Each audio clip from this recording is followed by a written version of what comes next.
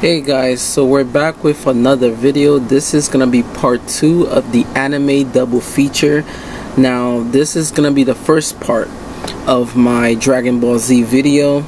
Now this video is gonna be explaining to you guys what I think about the chapter, what went down, and I want to give you guys a proper introduction and history of who and what Frieza is and what he has become over the years.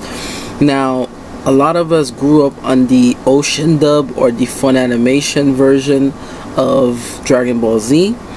So respectively, even I could also add the GT, even though it's not fully non-canon, we could still talk about that as well. So from the start of the Dragon Ball Z history, we got that we knew there were Kami, we knew that we had learned of Supreme Kais, and eventually we were jumped into the lore of the hierarchy of gods, right? So we learned that there is a god above all gods whose name is Zeno. Zeno is the overseer and lord of the universe. And eventually they end up becoming two of him due to the other timeline that was destroyed by a alternate evil Kai, which named Zamasu, right? So from Zamasu end up making Zeno, well, two Zenos. The two Zenos arguably now rules the multi-12 universes, right? Eventually, previously there were 18 universes, right? Now here where I'm going with this, guys, is that when Frieza came back for the Tournament of Power, we got to see how Frieza ended up becoming more of himself, I would say. Before we had the Tournament of Power, Frieza actually got revived.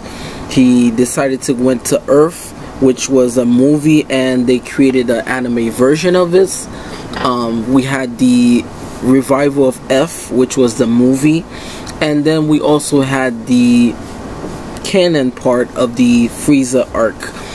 Now both arcs displayed that Frieza over time started training, never trained in his lifetime, indicating that Frieza was so strong that we never saw him done anything but just talk hot air. And the fact that he was so strong still goes to say what Frieza was as a entity. Frieza is a prodigy. Frieza is not just all talk. The fact that Frieza was born into a race that we still haven't known nothing about, we don't know how he got there, how we only saw his father. We never saw, if you explain the other movies such as Cooler, which states that that's Frieza's brother, they never brought it to canon. So Frieza, we could just say that Frieza's the only child of King Cold. From that, we started getting some evolutions of Frieza, well, versions that he created to not only honor his father, but to mask his most powerful essence, which is his power level. From the start of the Namek, we saw that Frieza was just this little tiny, ruthless guy that was pointing and controlling people around. But as we further on started realizing, Vegeta was our narrative and started explaining to us that Frieza is considered as the most powerful, one of the most powerful beings in the universe. Frieza was scared of the Saiyans, which every time we get a explanation of who and what Frieza is, he always have a connection with the Saiyans, but we never have a backstory where it's just focused on Frieza and his lineage. Frieza's first form, his power level was, I think, 530,000, which was immense for just one version of himself. And as Frieza started climbing up and showing more of himself and his abilities, we learned that Frieza is much, much powerful than any characters that we have seen. From the Namek arc all the way up to when we started getting into the android arc, where Frieza decided to come back to settle his old score after being defeated on Namek. He became Mecha Frieza, which I still don't count Mega Frieza. He came back again, which, flash forwarding in the future, even though he was stuck in hell, he got a wish back from one of his crewmen ship and decided to revive Frieza in his entirety. Now Frieza, from then on, instead of rushing to get to Earth, Frieza mentioned that he's gonna give himself a chance to try to train, even though he always felt arrogant to not think about. But Frieza is a smart individual when he has to be, and we got that displayed.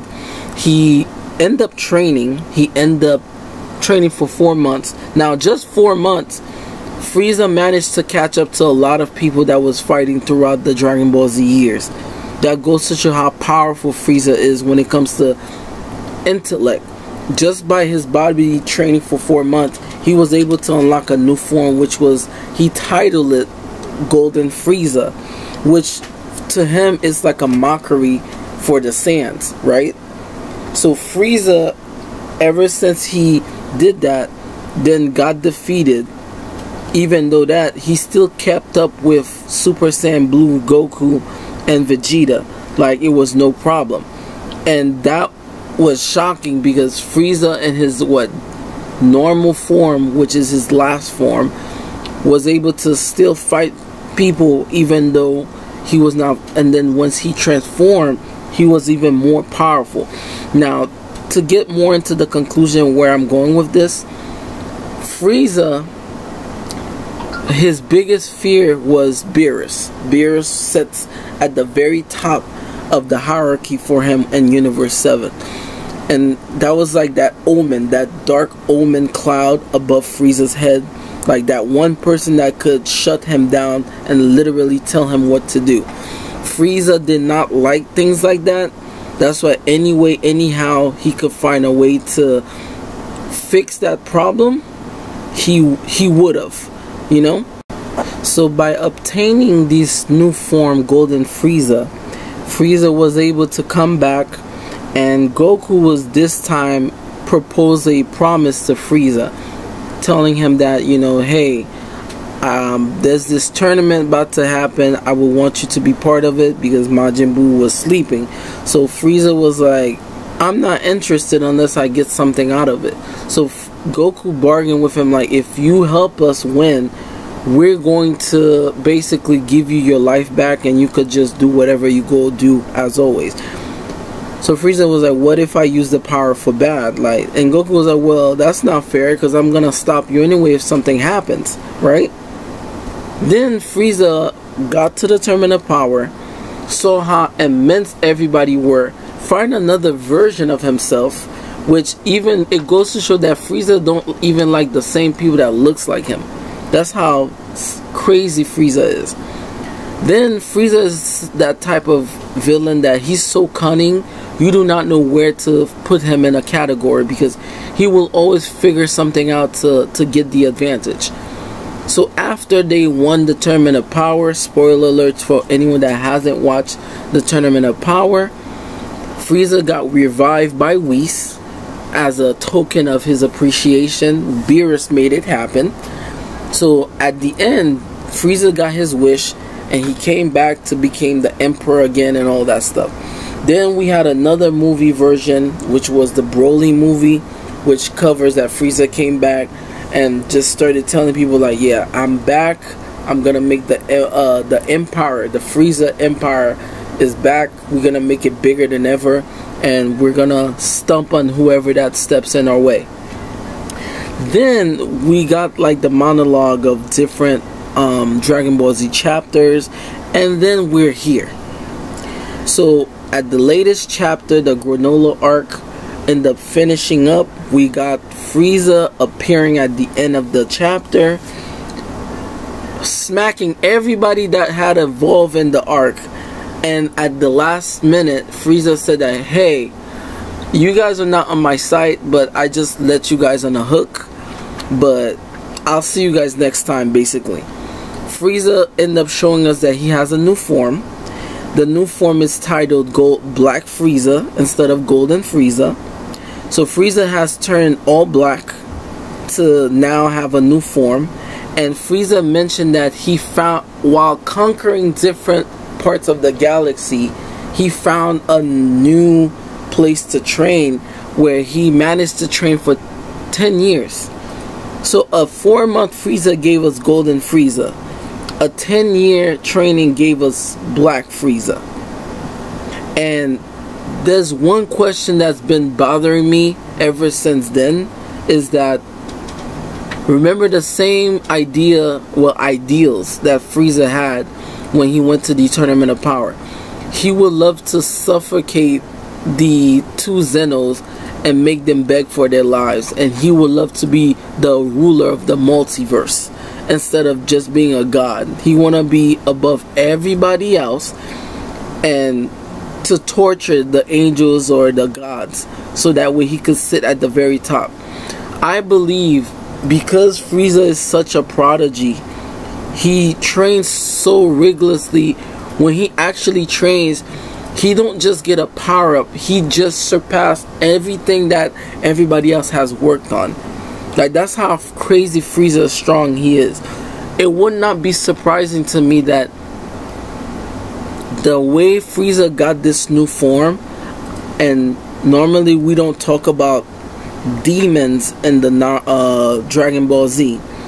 The only demons that we saw was Deborah from the demon, they call him the Demon King, but I believe this is gonna get very dark for the next arc.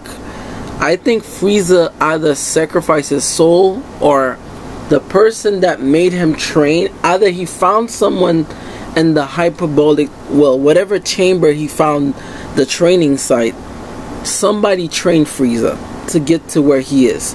And that would not be a fluke, because we haven't seen those 6 universes that were destroyed.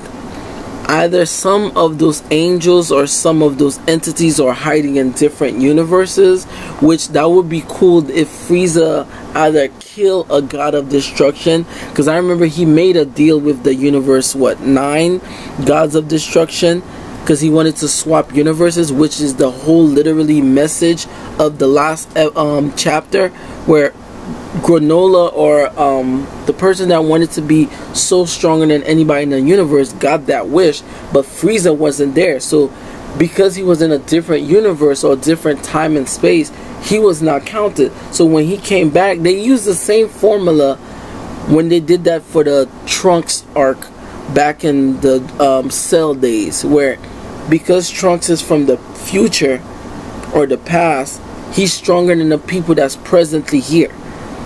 They're using the same method here, where Frieza came from a distant future, so when he came back, he was stronger than everybody else around him. And the fact that that happened, Frieza, you could say that Frieza's focus now is to not only become a god, but to replace anybody else that oppose him of a threat. And the biggest threat he has right now is either Beerus or the 2 Zenos.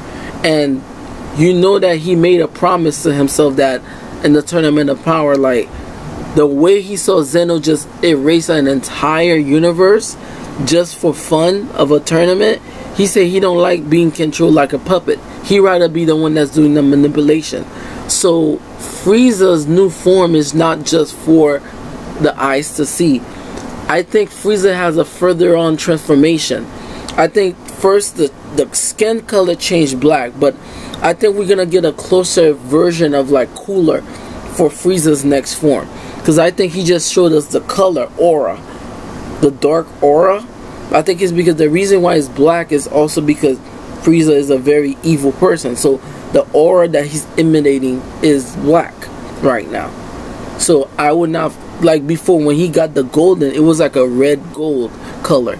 So I believe Frieza not only has an angel that is one of those missing angels from those 6 universes that were destroyed, but Frieza got extra help from someone, because at the end of the chapter it said that, you know, a new hero or warrior is born just by Frieza learning how to control his stuff.